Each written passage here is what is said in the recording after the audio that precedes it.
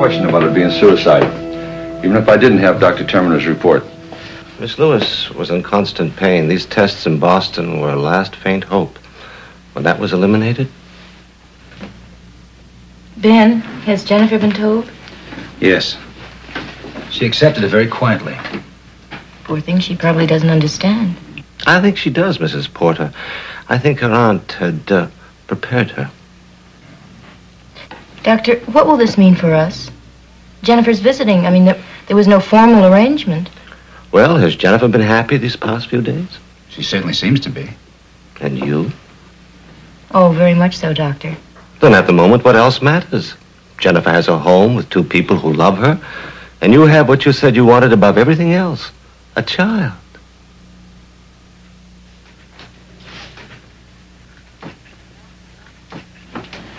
Here we go. Gotta get you nice and warm. Jennifer, if you ever feel like talking about your Aunt Mercy, I know you must miss her very much. Aunt Mercy is happier now. So I am too.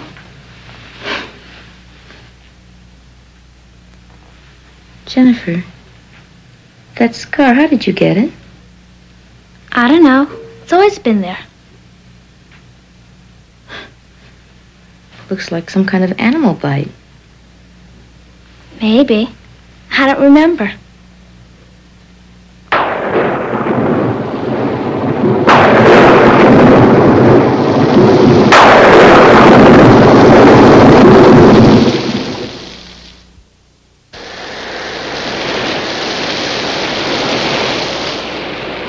Maggie, Kevin Pierce. Oh, hi, Kevin.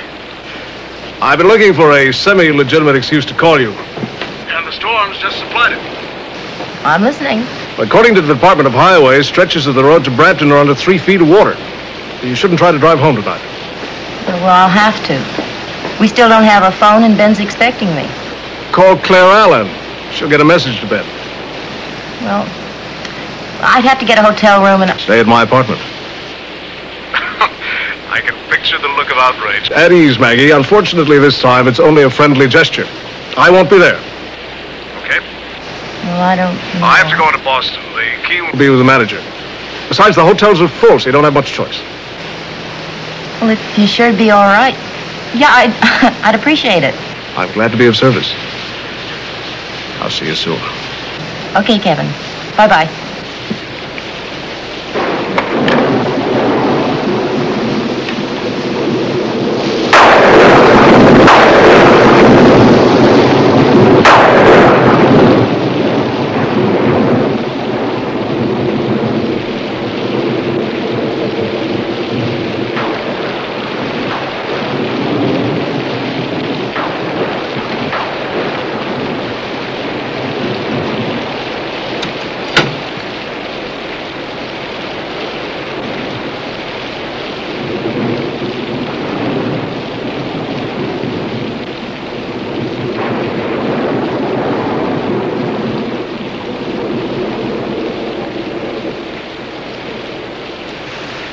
Jennifer, what are you doing here? I thought I had you all nice and cozy. I'm lonely. Can I stay here with you? Just for a little while? Sure. I could use some company myself. Atta girl. Comfy? Uh-huh. Good.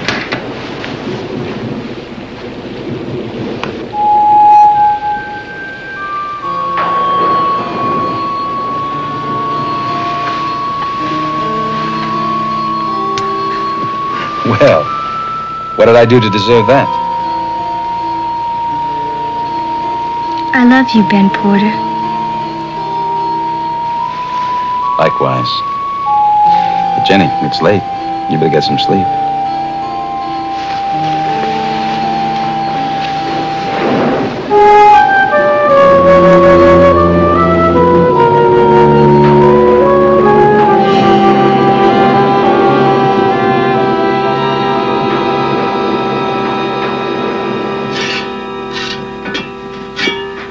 You're not glad to see me, which confirms my suspicion. You've been avoiding me. We've been busy. Ben sold another painting. The gallery's promised him a one-man show in June. I wasn't talking about Ben. I haven't spoken to you since the night you stayed at my apartment. Kevin, don't mention that. Why? Well, I didn't think it was You important. lied to a jealous husband. Why, were you afraid he'd come after me with this? I didn't lie. Ben assumed I'd stayed at the hotel. So why bother to set him straight? I'd like to give him better reason to be jealous. Kevin, you really...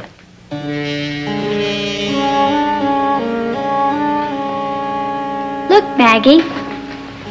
I'm Priscilla Alden in the Thanksgiving play at school. I want to show you the costume they've given me to wear. Very authentic. Jennifer, how long have you been standing there? A little while.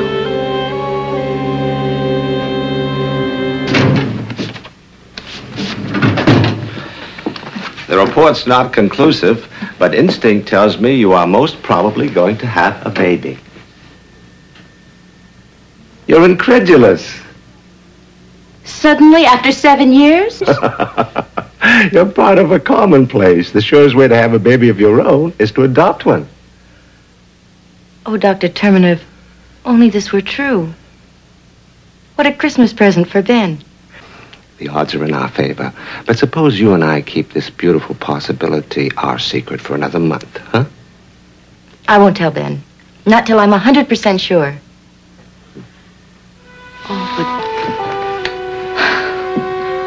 wouldn't it be a lovely way to start the new year?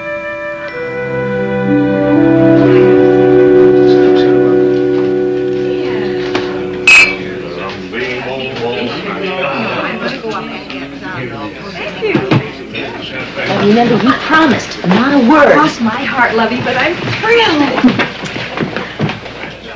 I don't know where they got it. Do I have any government? Oh, Maggie, you're very brave giving a New Year's Eve party. I've never had the courage. Brings out the worst in everyone. You know we're at our best when we're at our worst. Listen, everybody, I'd like to propose a toast to our handsome host. May the new year bring greater and greater recognition of his creative powers. I'd like to offer an amendment to our charming hostess. May she share with her husband a sense of creative fulfillment. How lovely. Absolutely lovely, Doctor. Hey, it's New Year. Happy New Year. Happy New Year, everybody. I've been maneuvering for this moment all evening. Happy New Year, Maggie. Happy New Year. Excuse me. Ben, Happy New Year. Happy New Year.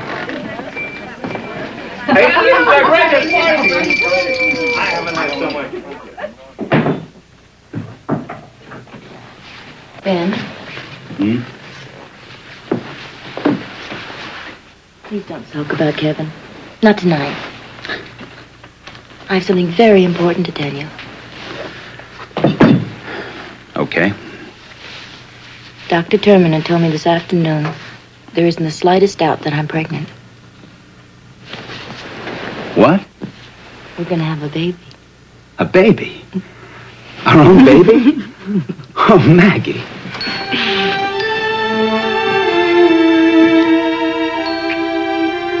Oh, Maggie. This was the only thing missing. Now we've got it all. Our own baby.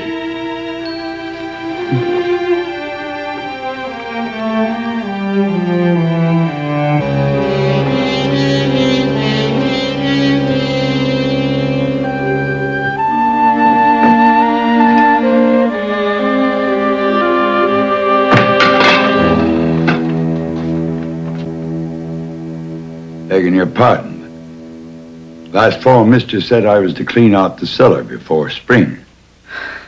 That's all right. I just hadn't realized you'd started yet.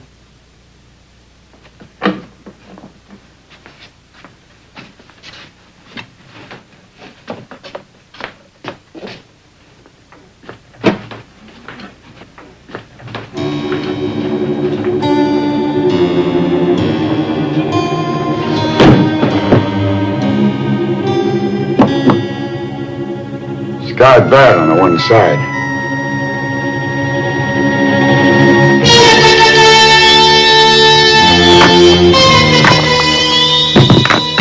Name those who were thy mediators with the evil one. Meg Carey. Confess, Meg Carey. Confess. Burn it! Burn it!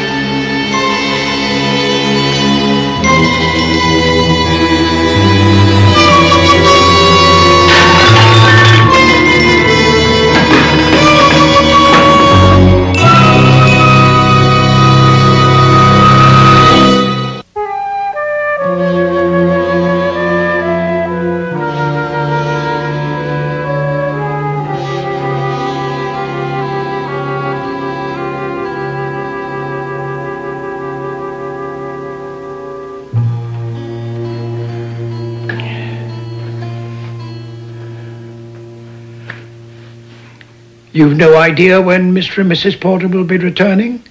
No, sir. Well, I don't think I'll wait.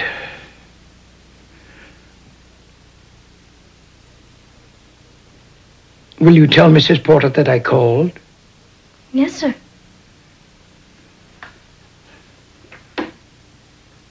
My cane. I'm sure I had it with me.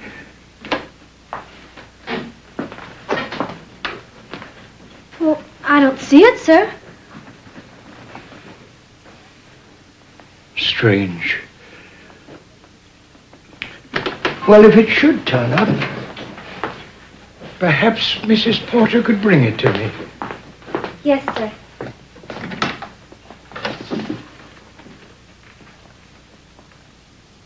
Thank you.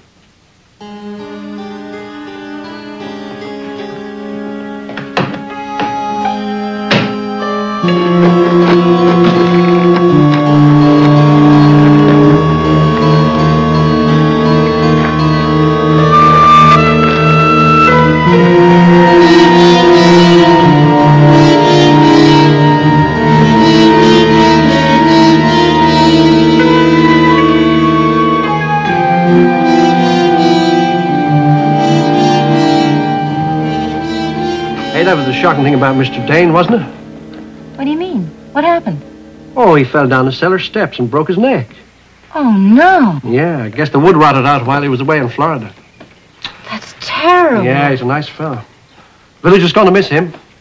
Hey, this must be a special shock for you, seeing him just yesterday. Well, I didn't see him. I haven't seen him since he left for Florida. Is that right? Well, he come to visit you yesterday. He did? Sure. I saw him turning into your lane. Oh, yeah. Ben and I spent the day in Lowell yesterday. Ah, that's how you missed him then. Bye-bye, Mrs. Porter. Bye.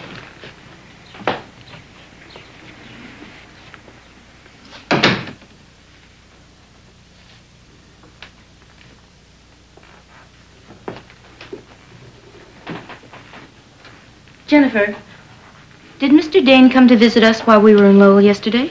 Mr. Dane? Mm-hmm. Well, if anyone came yesterday, I didn't see him.